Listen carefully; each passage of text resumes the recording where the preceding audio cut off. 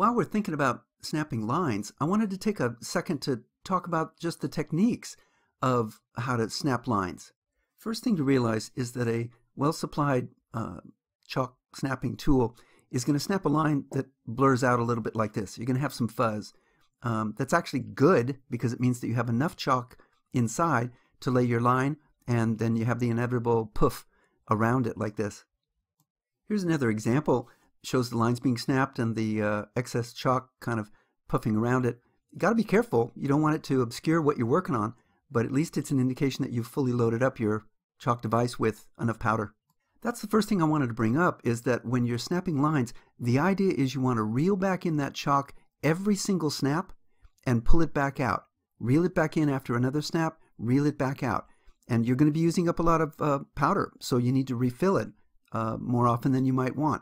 But the first technique that you got to realize is that you don't want to snap and then snap again. You want, every time you pull that snap, you want to reel that line back inside of the chalk, recoat that string with more powder, pull it back out fresh, snap a new line.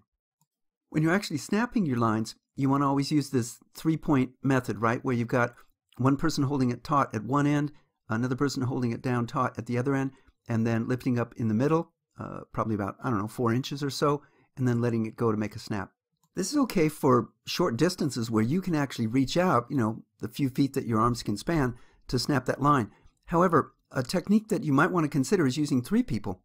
If you're doing a long snap that might be 20, 30 feet long, one idea would be to have a third person get on that line and actually hold it down in the middle and then reach over and snap basically one half the line, and then turn around, reach over and snap the other half of the line.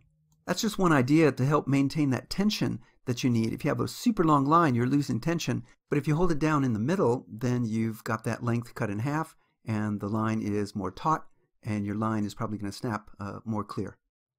Hey, thanks for watching the training video using Interplay's simulation-based training program. You can keep watching our solar videos by clicking on the link to your left, or stay up to date on our latest solar snacks by subscribing on your right. To learn more about how the STP provides critical team training and helps you build an onboarding program at your company, please go to interplaylearning.com.